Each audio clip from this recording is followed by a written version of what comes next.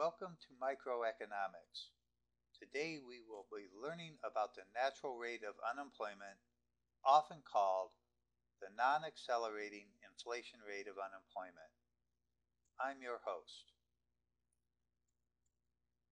In the graph, change in the unemployment rate versus GDP growth, I have plotted in a scatter graph the change in the unemployment rate and the annual growth rate of GDP.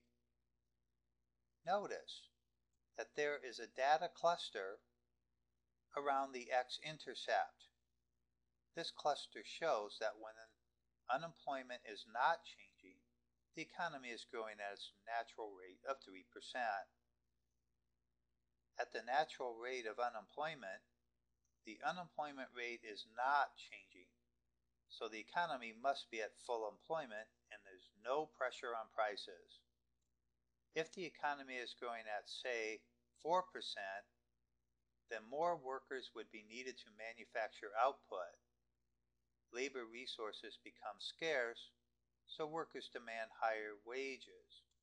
Firms respond to these wage requests by raising their prices. In this graph, I have rearranged the data to show the natural rate of unemployment. In my graph, the economy is growing at 3% when the natural rate of unemployment is about 5.8%. Since the economy is at full employment, there's no pressure on prices. When the economy is operating below its full employment rate, workers ask for wage increases. Producers will respond by raising prices. At the natural rate of unemployment, workers expect inflation to remain unchanged.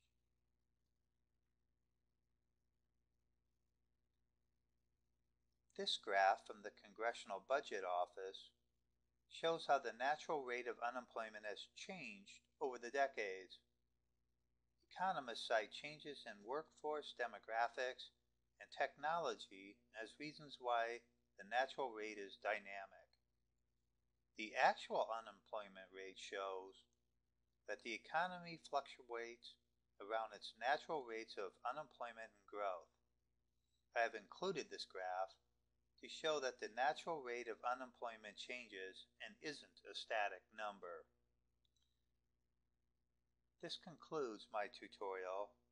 Please join me at my blog at microeconomics.blogspot.com.